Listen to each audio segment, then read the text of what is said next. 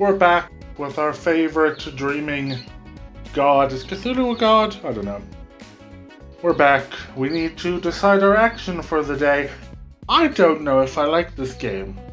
Like, part of me is like, it's not really my vibe. Part of me is like, we're gonna play again. When are we gonna play again? We're gonna play this again. What are we gonna do? We could spend time with Crystal, which gives us a shield wand. But I kind of want to... I want to recruit more people. Let's maybe go get a tunic, because if I remember correctly, I don't have clothes for Cthulhu, and I'm assuming the enhanced tunic is for him. Sure, let's go to the post office. Oh, it's busy. Of course it's busy. It's Christmas. It's always fucking busy at the post office on Christmas. It's a fucking hellhole. Welcome to the post office. How can I help you? Do you want to join my party, Thorben? Because I'm looking for as many adventurers as I can, and I mean, you'll do for now. Are you hiring? Of course. Wait, why are we don't want to get a job, Cthulhu. We just, I mean, I didn't super think through how we were gonna get stuff. Of course, Christmas is always our busiest time, so we're always looking for part-timers. So what made you want to apply at the post office? Well, it said that I would get an enchanted tunic, and I need one of those. I've always loved mail. Reading mail, moving mail, stealing mail. Stealing mail. Me too, I'm quite the mail okay. Mail... Maybe don't share your kinks with, like, your new employees. Always have been. I think you'll be a welcome addition to the team. Cthulhu has been hired by the post office. Now just stop by whenever you've got some free time, and we'll be sure to put your talents to work. Here, you don't forget to wear the official uniform. Is your official uniform an enchanted tunic? It is! This armor for Cthulhu gives him the unstoppable buff at the start of combat. Cool, I don't know what that means, but it's not Christmas Eve the 3rd. Can I put my enchanted tunic on? Yep, let's take that raggedy tunic off. Put the enchanted tunic on. Where do I want to go next? Do I want a big sword? Not really. I do want a bomb, to be fair. Let's go get a bomb. Just because that sounds the most interesting out of all of the options. Cthulhu goes back to the post office. You came just in time. We're short-handed up at the front desk. No time for training. Good luck. Oh, shit. Hello, I'd like to buy some stamps. Sure thing. That'll be $1 million. Are you sure about that one? Yep, quite sure. That seems expensive to me, but I really do need those stamps. Here we go. Tell me we get to keep the $1 million, because we could do with some cash. Thank you for your business. Next. Where are my... Oh, are you the same person? Where... I said next! I'm going to need to talk to your supervisor. Do these look like talking to supervisor conditions? Get the fuck out! I've got a building full of customers, a trader on the inside, and a package that needs to go to Cthulhu, and that's not even in our dimension. So when I say next, I mean next. Got it? The customer throws a knife at Cthulhu's head as he leaves the building. What the fuck? Not only does this customer have $1 million on him that he's just fine giving to us, but he fucking throws knives at people? What kind of bitch throws knives? Unfortunately, no one in Cthulhu's party can equip knives, so it's not added to the inventory. The rest of the day passes in a similar fashion. Well, that doesn't seem like the kind of fashion I would want the day to be passing in, but okay. So how was your day? The customers were the worst. So needy, so demanding. Tell me about it. Post offices used to be more focused about the mail. Now they're all about customer service. Check out what I found in the unclaimed bin. It's all yours if you want it. can you do that? Just take stuff from the unclaimed bin?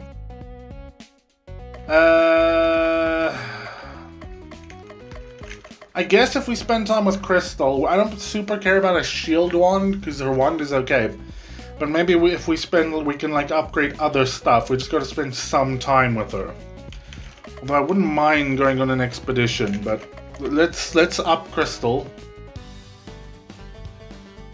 Cthulhu decides to spend some time with Crystal. So, what's fun to do in this joint? I have just a place in mind. Crystal leads Cthulhu to a large park. Geez, look at these Christmas trees. There's either a lot of Christmas trees, or the biggest Christmas tree you've ever fucking seen. There's a large outdoor ice rink filled with happy skaters. There's also a massive Christmas tree that's so tall the top can barely be seen. So it's one fuck off huge Christmas tree. I love it here. Being able to control ice with a wave of my hand makes it easy to do well at ice skating. So you're cheating, you cheater. But besides that, it's so peaceful here. Sometimes I like to find a bench to sit on and just gaze up, look at the star in the tree, and also look at the stars in the sky. Quick question, so this is Christmas Town.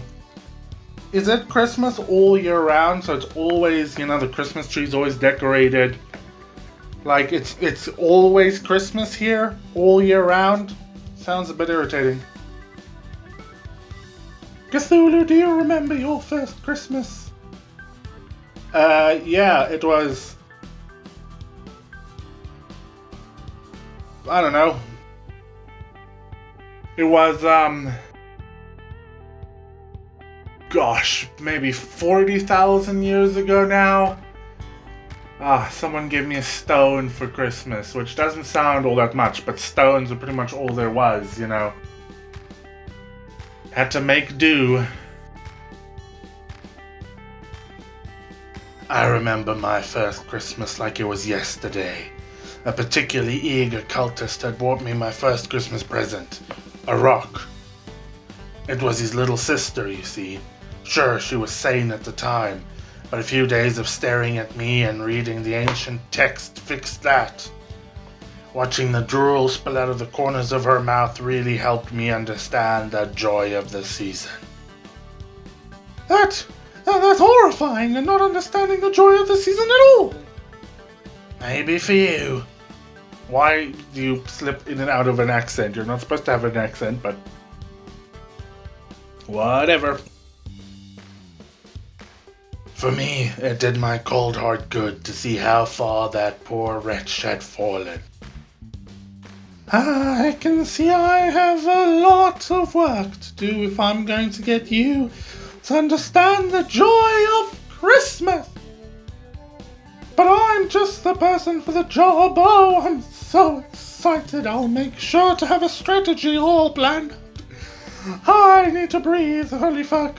I'll be sure to have a strategy all planned out for maximum Christmas spirit. This is going to be so fun! Yay! I can hardly wait. On the way home, Cthulhu spots a dog chewing on a weird-looking stick. A short tussle later, the dog is retrieved of its chew toy. Can we take the dog? I'd love it if we could take the dog.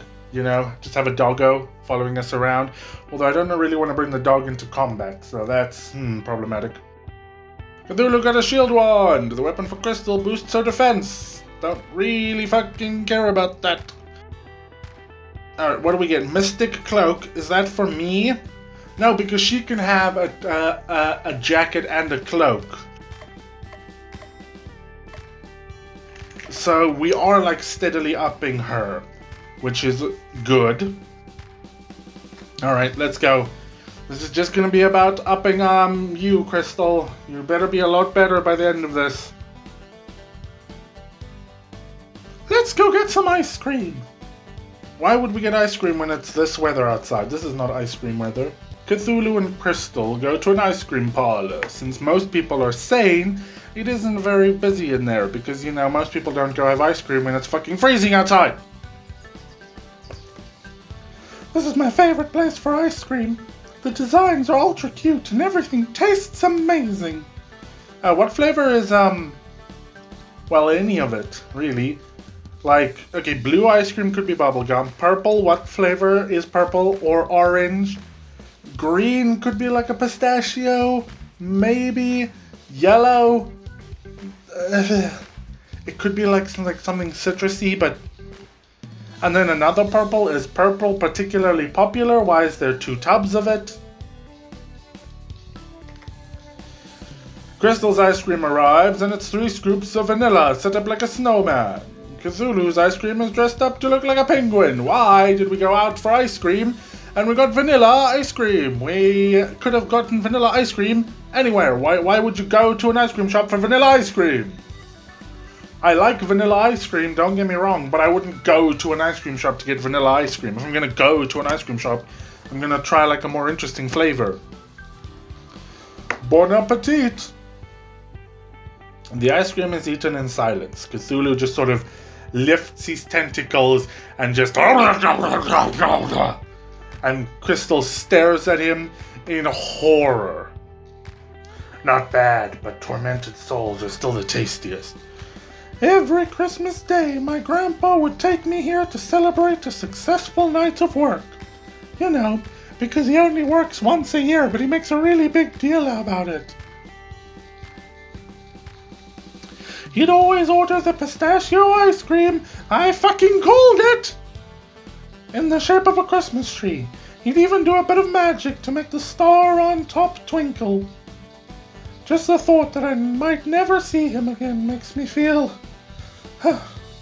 No, I can't think about it. It's just too awful.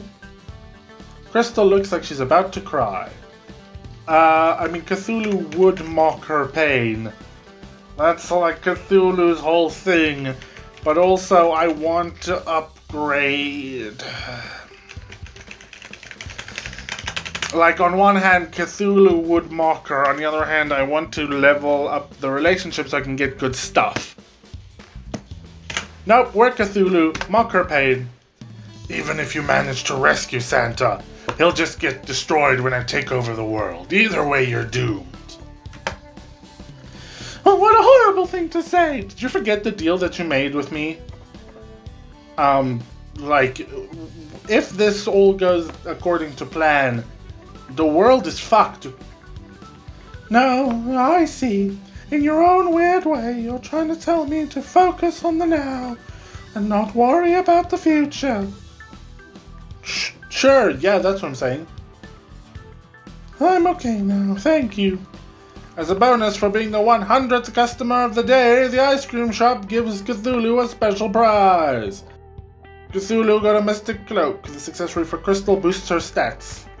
Cool, it is now Christmas Eve the 6th. Cthulhu feels a pressure on his head, as if someone is trying to smother him with a pillow. You fool! I do not need to breathe! My tentacles absorb oxygen from the... Well, I mean, I guess that's still breathing. It's just breathing in a more complicated way. You fool! I do not need to breathe, and we'll just leave it at that. This is, in fact, what is happening. It is a crackpot with a chicken on their head. Yep, crackpot with a chicken, called it. What is your voice gonna be? Wakey, wakey! You got off of me! Oh, wake up, Cthulhu! I found someone who knows where a League of Christmas Evil member is hiding! This is Baba Yaga! Are you sure? I'm pretty sure Baba Yaga is like... I mean, I get the chicken now. But like, old woman house with goose legs, like... Pretty sure she's more... How do I put this politely? Fucked up looking? Oh, I don't want to read that. I also haven't decided what your voice is going to be, but you are the Baba Yaga, and it's like, what voice would you give the Baba Yaga? Also, I think, because this is going to be a new follower, isn't it? And I need to not make the mistake of giving them a voice I'm going to regret. I'm Baba Yaga! Pleased to meet your boss. Close enough to what you said. A little bit of goblin in there, which I think is fine. The League of Christmas Evil is in the last place you'd expect. Santa's very own toy workshop. When the cat's away, the mice will play. I only do chicken metaphors. I am not going to be able to remember this voice. When the chicken's away, the chicken will play. When the fox is away, the chickens will play. Come on. Makes sense. The chicken are on vacation, so they're having a good time and playing. Not particularly relevant, though. So, you girl with the chicken... No, this isn't your voice. This is Baba Yaga's voice. I'm getting so confused. You girl with the chicken on your head. What's with the chicken on your head? I like chickens. That's it. I'm a trendsetter. Everyone be wearing a chicken on their head next. Now it's turning sort of into pirate. Could we have a pirate Baba Yaga? I mean, we couldn't have a pirate Baba Yaga. She's not a pirate. Maybe you'll just have a normal fucking voice. Everyone will be wearing a chicken on their head next season. Baba Yaga, Baba Yaga. I think I've heard about you. Aren't you supposed to be a lot older? A lot more fucked up looking, you know? I actually be 1,000-year-old witch. I just look like a child. You know, the excuse that anime uses for doing weird and creepy things is, they just look like a child. Seriously? No, that'd be nuts. Anyone who tells you that is covering for something. What you see is what you get. Indeed, I guess she's a pirate. We're just committing. Thanks for the lead. Let's go to Santa's workshop tomorrow. I be coming with ye. What is your voice now? I hardly think we need to take some kid. And chicken, don't be dissing me. Crewmate. Chuck, cluck, cluck. I could not for the life of me remember what you called the people on a fucking boat. It's not crewmate, but I just fuck, whatever. Quack! I mean, a parrot. Pirates have parrots. She has a chicken. Close enough. We can handle things just fine by ourselves. And that's where you're wrong. Baba Yaga and Gluck Gluck have joined your party. I hate it when he does that.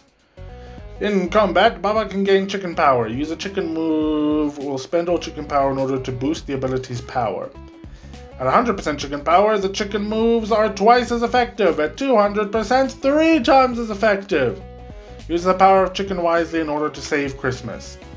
Oh, good. There's more stuff I'm not going to remember. I can't even remember what fucking voices I give these people, and you want me to remember all of this? If she wants to join us in our noble quest to rescue Santa, I say the more the merrier. Your voices are completely fucked up. I don't want to be rescuing Santa.